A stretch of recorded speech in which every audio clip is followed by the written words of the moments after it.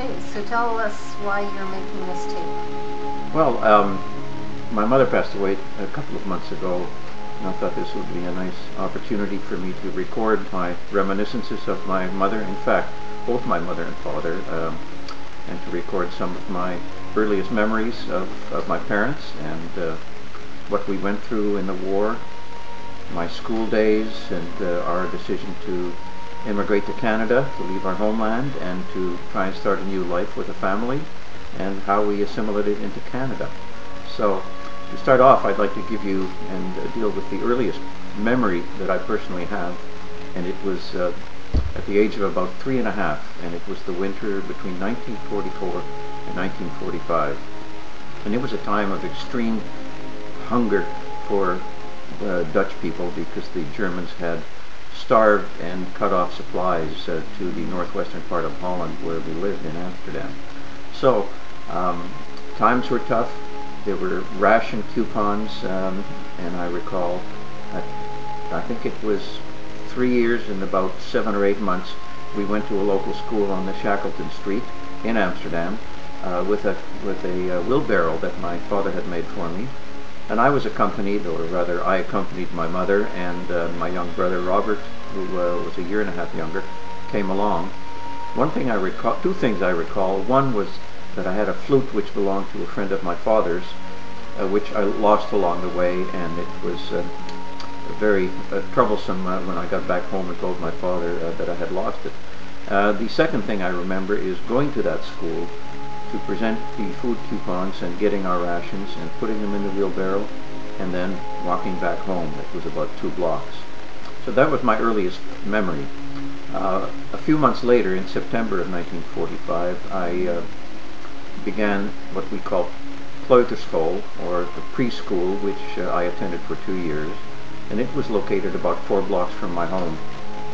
The principal or headmistress's name was Juffrouw de Wit, or Miss de Wit, and my brother Robert was in the play school too, I think the year after I was, and looking back on some of the photographs of both he and I at that school, we were the only ones with our hair neatly combed, and we both had a jacket and tie on, the only ones.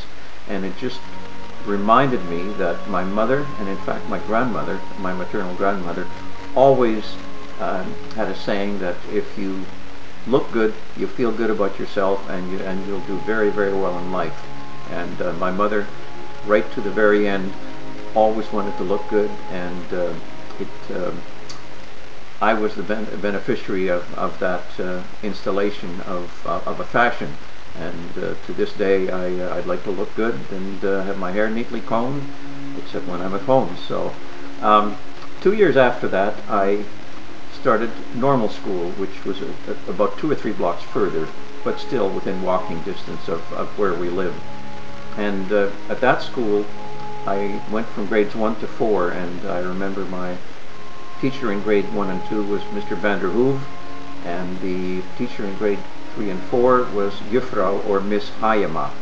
And I was always a very good student, and I got a good report card, which reminds me of another story that my mother, right as recently as last Christmas, recounted to me, and that was my friend across the street, Corey Brand, was in the same grade as I was, but his report card wasn't nearly as good as mine. So Mrs. Brand went to complain to the teacher and suggested that she was spending too much time with little Johnny Sterk and wasn't spending enough time with her son. Well, the teacher made short shrift of that, and but my mother retained that story to the end of her life.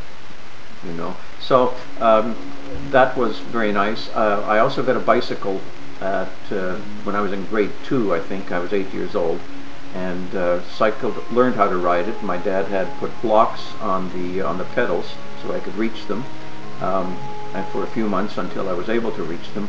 And I recall one Sunday morning I decided to go for a little ride, and it was 9:30 in the morning. And I told my parents, I'm going to go for a bike ride. And I thought to myself, okay, I got to the edge of Amsterdam. Why don't I go a little bit further to the west, to a little town called Holleve, which means halfway. Halfway to what, you might wonder, but it was halfway to Haarlem, the city of Haarlem. Well, I got to Hollandweg, and it didn't take me very long. Holland was flat, and it was a one-speed bike, but I had no trouble. So I decided to go on to Haarlem. Here I was 8 years old, and I cycled all the way through Haarlem and decided to keep going right to the beach at the North Sea at Zandvoort, where our neighbors had a tent cabin. I knew exactly where they were because we had visited them before, and I spent the whole day with them. Didn't have a bathing suit, but I went in the ocean in my undershorts and stepped on a jellyfish, I recall that, and got home about 8:30 at night. Well, my father was beside himself with worry, and I got supreme hell, you might say, but I never recall him chastising me with his fists. It was always done nicely. The war was a very difficult time for my parents.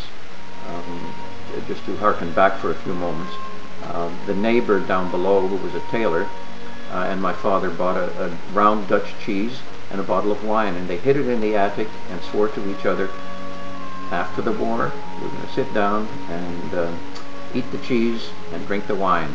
And you know what? They did.